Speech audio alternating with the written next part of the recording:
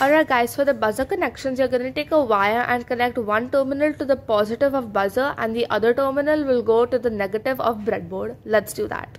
Then you're going to take another wire and connect it to the negative of the buzzer, and you're going to connect the other terminal to any random row of the breadboard.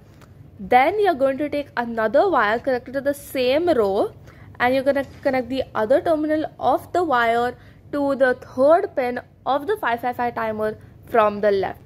Moving on to the capacitor's connections, you're going to connect one terminal of the capacitor to the negative of the breadboard directly. Then you're going to take another wire and connect it to the other terminal of the capacitor, and the other terminal of the wire will go to the third pin of the 555 timer from the left.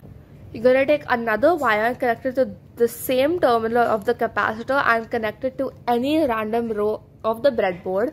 Then you're going to take another wire and connect it to the second pin from the left of the 555 timer. Then you're going to connect the rightmost pin of the 555 timer to the positive of breadboard. Then you're going to take another wire and connect the leftmost pin of the top of the 555 timer again to the positive of breadboard.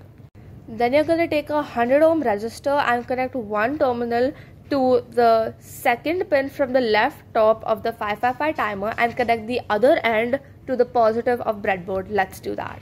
You're going to take another 100 ohm resistor and connect it to the same pin of the 555 timer to which the other resistor was connected, and connect it to any other row of the breadboard.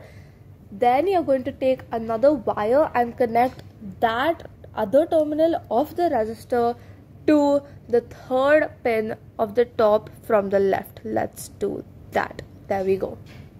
Then we're going to take a wire and connect the leftmost pin down to the negative of breadboard, and finally for our very last connection, we're going to connect both the terminals of the positive of breadboard together.